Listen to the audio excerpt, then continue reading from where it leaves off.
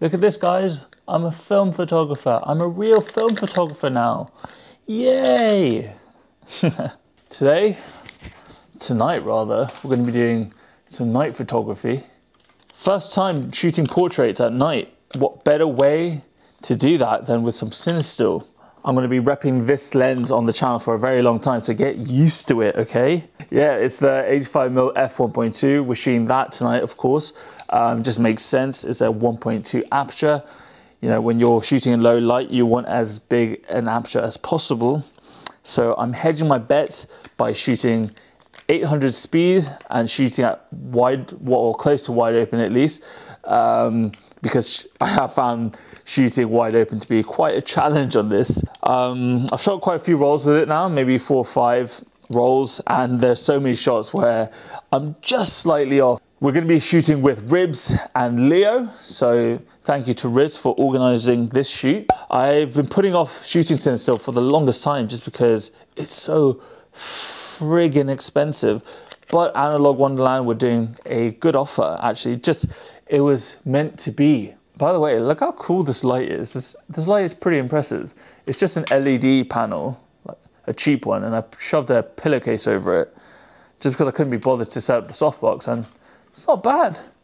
Not bad at all. Okay. Just before we get on with the rest of the video, give us a follow at Zain Photo on Instagram. Give us a little subscribe if you're liking the vibes. Ribs and Leo also made a video over on their channels of this very shoot, so go watch their videos after this one. Let's get on with it. Nice. 3, 2, 1.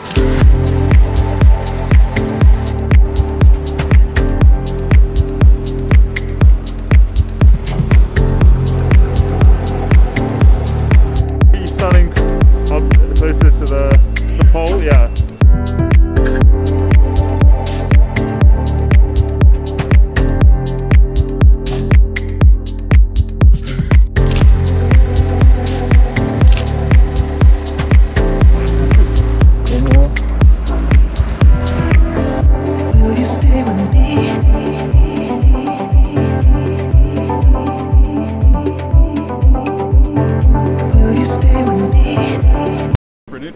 So you gotta see what happened earlier, but I brought a Canon and it's dead, no batteries. That's my fault.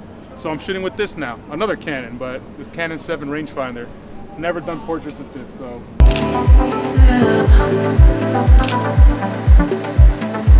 Zain, speak to your audience. So I'm going for this one. Got the 85 f1.2. Also shooting with the CineStill 800T. The only thing that's lighting the scene right now is just a couple of street lamps. So I've got Dre, I've got him lined up here in the middle of the street. I want to use these leading lines and like really get that nice blurry background. Will you stay with me?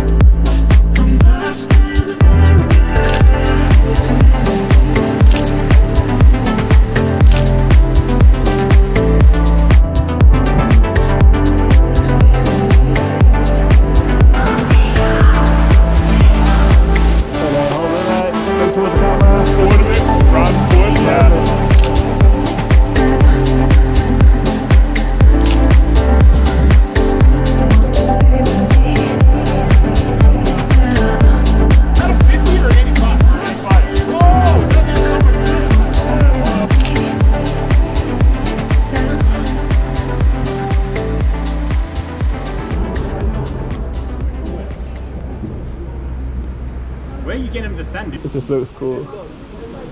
So maybe look into the window. Yeah, hold that there. Perfect. 3, 2. Alright.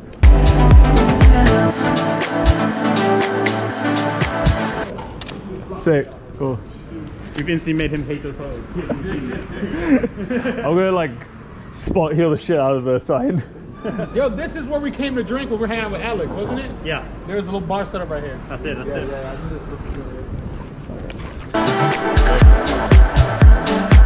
It might be too hot. What do you think? There's only one way to find out. That's right. It's for YouTube. A crunch. Is it good? Oh, so good. He doesn't even do the pre-off the breath, man. He's just like, you know.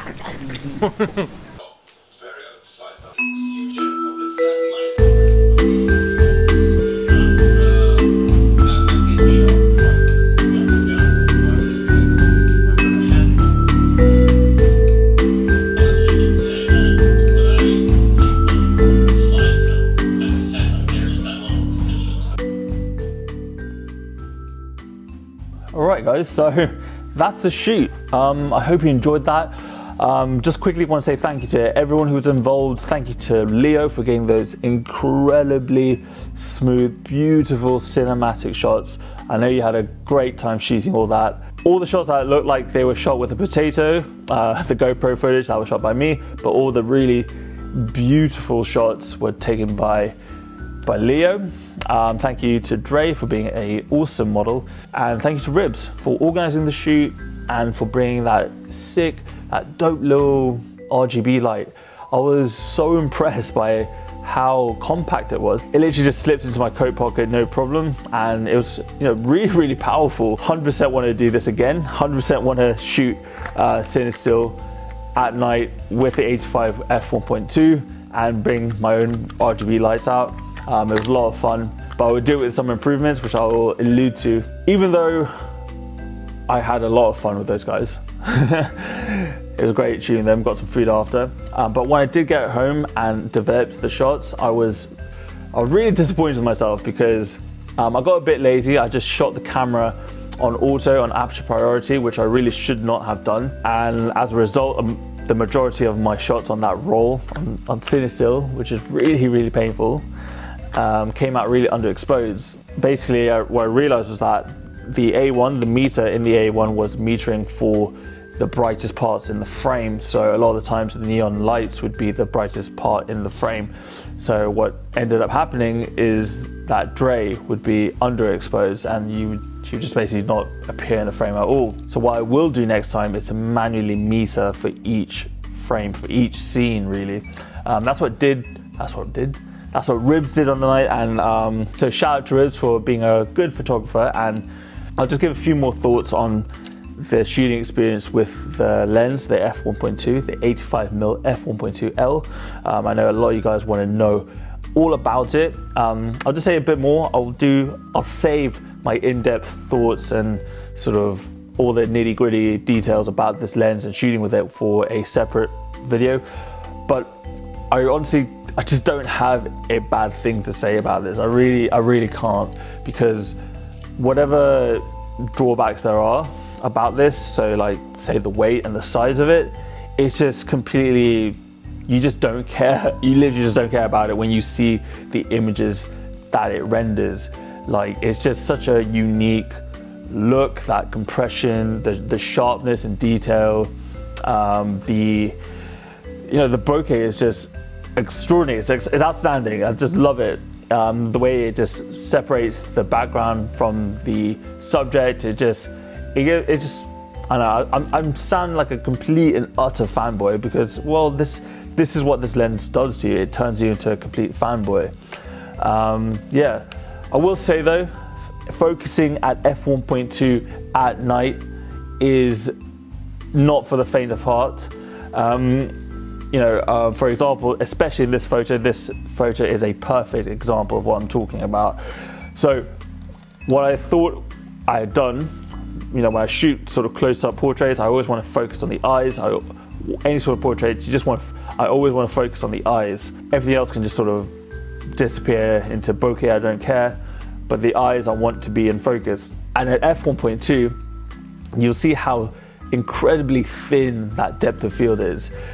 So his right eye is in focus, but his left eye is in soft focus. I thought at night, you know, looking through the viewfinder, at the time I thought both eyes were in focus, but lo and behold, they are not. I'm not saying that I hate this look. I would have much preferred it to be the other way around. So I would have much preferred that his left eye were in critical focus and his right eye were in soft focus. The way that it is now, it just looks a bit off. It looks unintentional. It looks like a mistake, which it is. If I were to do this again, I would probably have his face dead onto the lens and not side onto the lens.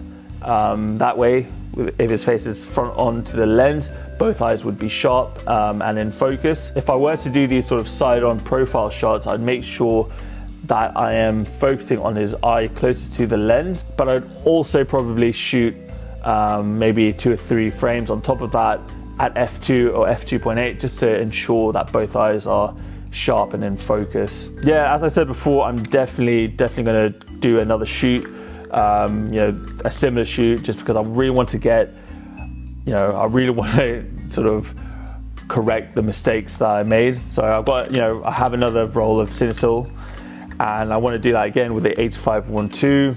I will get my own RGB lights. I think Ribs, Leo and I are combining forces again this week since lockdown is coming to an end, woohoo! Which means, at least for the foreseeable future, I won't have to do any more bloody home workouts. Who enjoys home workouts? No one does. So businesses are opening again, gyms are opening up again. So I think we're gonna go do a street photography shoot out on the streets. So if you don't wanna miss that, obviously subscribe, hit that little picture of me in the corner.